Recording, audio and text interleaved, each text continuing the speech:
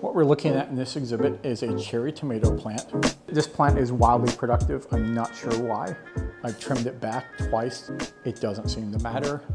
The environments down here are suitable for growing turtles. It's also suitable for growing plants. The humidity's okay, the temperatures are okay, the lighting's good.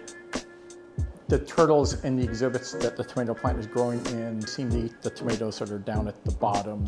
They don't put a lot of effort into going after the ones above them. There's two ideas where it came from, and we think the likely one is that the turtles ate the tomatoes that we prepared for them at some point, digested the tomatoes, and the seeds came out in the wash, ended up in the substrate, and then this plant grew. This is an interesting phenomenon because one thing that people don't think about a lot with turtles is that some species are in fact seed dispersers. It's another reason why turtles are important.